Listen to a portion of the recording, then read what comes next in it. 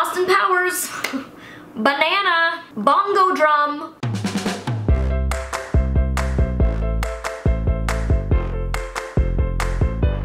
Hey guys, it's Molly here again for another video, and today we're talking about something you've probably never heard of and something that probably isn't very many other places on the internet. I mean, I've never searched for blindisms on YouTube. Actually, now I'm kind of curious. I wonder if anybody's ever made a video about this, but I feel like it's probably never happened. So here I am to talk about it. You guys know I love making content that's not blindness related, but I also love making content that is because it's a big part of my life, and I like to sit down and take the opportunity that I have with this audience that is around me to try and educate and spread awareness and open up some minds to new ideas. That's what I thought I'd talk about today. So first off, what are blindisms, or what is a blindism? And basically it's a repetitive behavior done by somebody who's blind or has minimal vision, typically more common among those who are born blind or with minimal vision, but can be acquired by anybody who is blind or low vision. So two of the most common blindisms are rocking back and forth, so moving your torso forward and backwards, or pushing on your eyes and putting pressure on your eyes,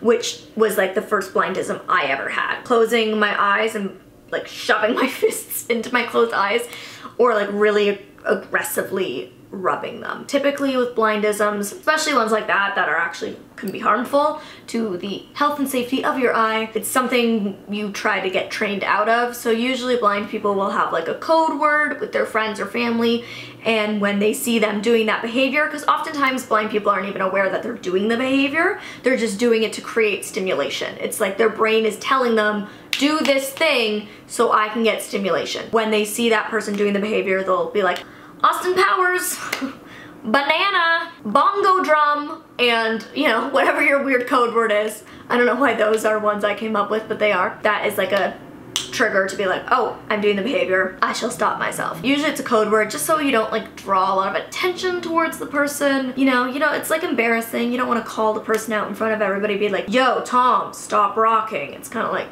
you know, just a little more subtle to be like, Tom, really, I don't like push on my eyes or rub on them harshly anymore, especially with eyelash extensions. It like prevents me from rubbing my eyes because I don't want them to fall out. So another plus of lash extensions. Don't have to do my mascara and mess it up, and I don't rub my eyes. Some of the other blindisms that I have had personally and that I like know other people who have had, and typically like I don't do these things usually in public. I try to be more aware of it when I'm in public, but when I'm at home and I'm like around my friends or family that I'm really comfortable with, I'll like more often do it. So one of them is taking like a clear water bottle that has some water in it, and like I'll hold it up to a light and like slosh it back and forth because the water will create like light waves and stuff, and it just gives my brain stimulation. I've talked about it in the past, like I cannot express to enough, when your brain doesn't get visual stimulation, it craves it. It like forces you into doing these things because it's like, I need something. And the worst thing for me is like sitting in a doctor's office waiting room or something and everybody's like on their phones and it's silent. There's nobody talking, there's nothing to do, and I'm just sitting in a chair. There's nothing to listen to. I'm not able to like people watch or read. I can't like create conversation, and it's really, really hard for me. My brain is like, do these things, and that's when a lot of blind people will do these things like rock or push their eyes because it's like giving their brain satisfaction. You guys know, if you've been around my channel for a while, how much I love glitter and sequins and sparkles and metallics, because when light hits it, I can see it. So for example, my phone case, like I have a box light right there, so I don't know if it'll like pick it up much, but it's all glitter. So I'll like hold this up and like shine it into a light to like reflect into my eye. Or like the other day I was like just spinning it under a light on a coffee table because it was like making light, and I'm like having a conversation with one of my friends, but I'm like just staring at it because it's just like my brain, especially I do it more often when I'm tired, like when my brain needs a boost, it needs to wake up. Another one is just generally like staring at lights.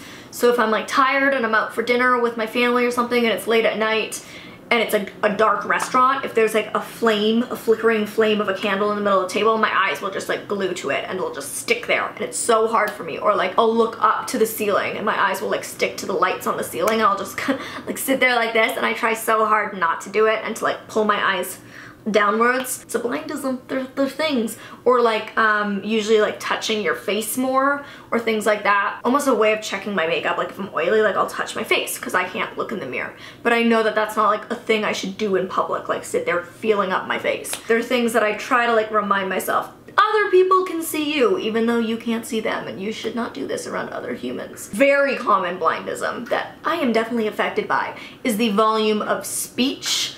A lot of you tell me I yell a lot and that I'm very loud in the comments below. I'm sorry, part of that is like miking issues at times when I'm in echoey rooms or whatnot. But the other part of it is it's a blindism. A lot of blind people speak too quietly or speak too loudly because we cannot see if the person is hearing us, if the person's engaged in our conversation.